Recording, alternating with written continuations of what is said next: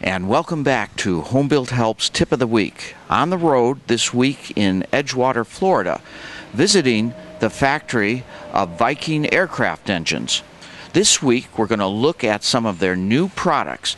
They specialize, of course, in aircraft engines for the experimental market, as well as fuel systems and components. Let's take a listen. So the question is, what is new at Viking Aircraft Engines at the beginning of 2018? Well, this is new right here. This is an engine package specifically designed to go on the back of a Sea Ray aircraft. It uses an extension of a total extension of about 9 inches, and that is for being able to move the engine further forward on the aircraft, keeping the propeller back. That improves the airflow over the engine package and into the propeller. Also moves the center of gravity forward in order to be able to have 130 horsepower on that airplane. Another new thing at Viking, not a new model, but it's our 130 engine. The new part of it being that this is the 2018 model of it. The engine is now laying on its side, as you can see, for shipping. It's being picked up by Art today. He has a Kit Fox 6, and this engine will then sit upright in the front of his Kit Fox. He flies it all the time. He has a different engine on it now, a 912, and it has enough power for him without the amphib floats. He's been flying now on amphibious floats, and he wants more thrust, which the 130 provides. Couple of 100 pounds more of thrust, so he's going to install this Viking 130 in his Kit Fox. The Viking 130, of course, has been in the very popular Zenith line of aircraft kits. The 130 is in the 650 Zenith, the 750 Zenith, the 601 we skipped, both the stall and the cruiser models. This particular airplane was built by Viking. It has a few modifications to it, but it's essentially a cruiser version of the 750. What we've seen on this engine combination, airplane combination, is that even with a non-stall airplane, but adding the vortex generators, we're able to then win the stall competitions up at Zenith, which we're very proud of. Having a cruiser then is powerful enough to beat the stall version of the airplane. Kind of exciting in its own right. Other than that, the speed of this airplane with the Viking 130 engine is past 130 miles an hour easy, so you can get a really nice cross-country airplane out of it. 130 is kind of our bread and butter engine. It's been available for 4 years now. Over 100 of these engines are out in the field, and people are generally very happy with them, and so are we. In addition to building the Honda-based aircraft engines of the 130 and 180 horsepower derivatives, Viking also specializes in fuel system components for experimental home-built aircraft, and particularly for aircraft using fuel-injected engines, such as the Viking models and the UL models and the Rotax models that are fuel injected, and of course also other fuel injected auto conversion engines. Viking can supply a complete fuel system solution for those installations, so those aircraft. Showing a couple of the products that we have. This will be our flagship fuel tank. It is a header tank design. In fact, we're showing it upside down right now. This tank in the aircraft would be mounted this way. And as you can see, the fuel pumps that I just showed are now on the bottom, meaning that they will pick up fuel that is introduced through the top here. Fittings will be installed where the green tape is.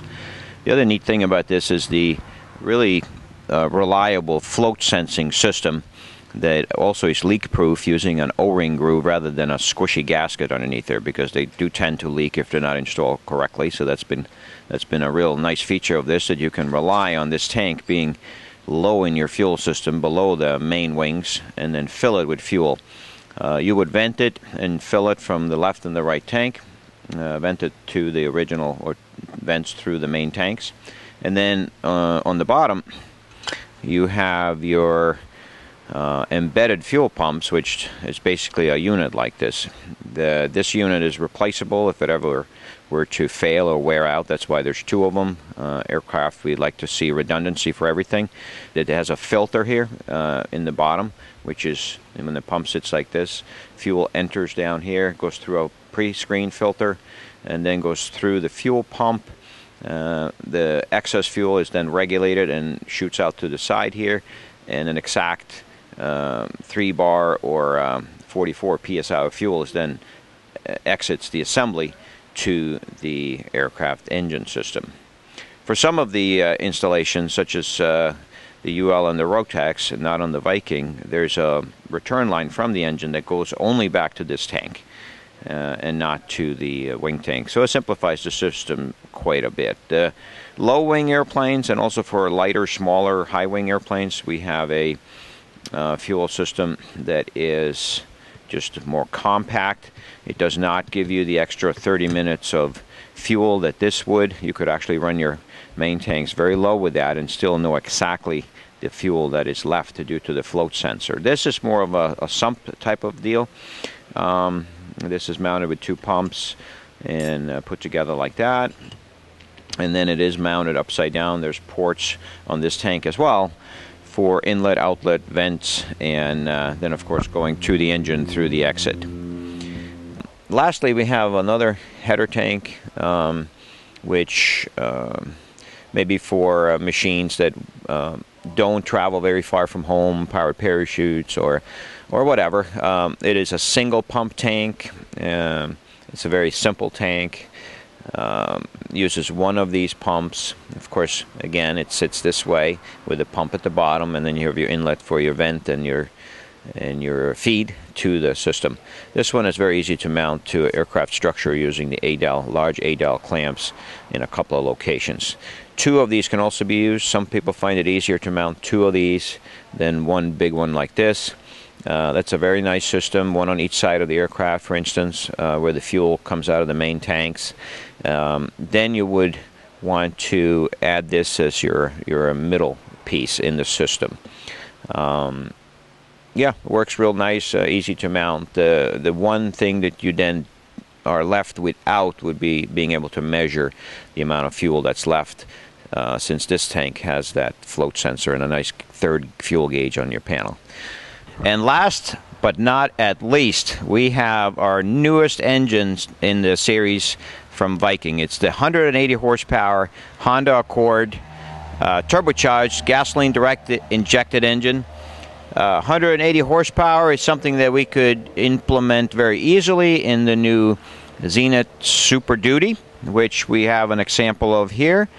And we also are now working with a customer to install it in a Just Aircraft Super Stall. This is the flagship engine from Viking. It is to compete with the Lycoming series. It has the advantage of being pressurized, being turbocharged, and maintaining horsepower to altitude. It is a direct injected engine. It uses all the modern features such as variable valve timing, variable valve lift, high pressure injection, liquid cooling. We've flown this engine now for 2 years as a prototype installation, and we're now selling this engine to customers that are building the larger kit planes that have come about because of the change in the medical rules. One of them being very exciting to us, the Zenith Super Duty.